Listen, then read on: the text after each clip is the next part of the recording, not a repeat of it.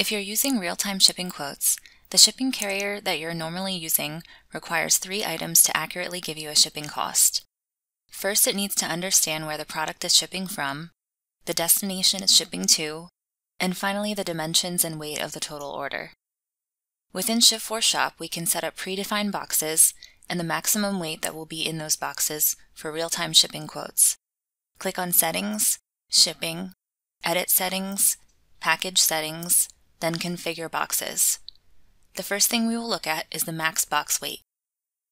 The max box weight will send a calculation request for the order and base it on multiple boxes if the order exceeds the weight limit.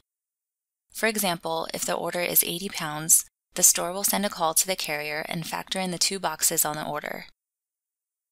If we're using USPS flat rate boxes, 70 pounds is the maximum weight. The second thing we can do is set up predefined boxes. This will allow the merchant to have a series of boxes that are pre-measured and have different fill rates and sizes. The store will then try to fit each order in the smallest box.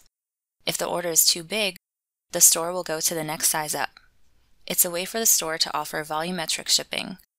Click Configure Boxes, then Add New Box. You may or may not see the shipping carrier by type dropdown, depending on your integrations.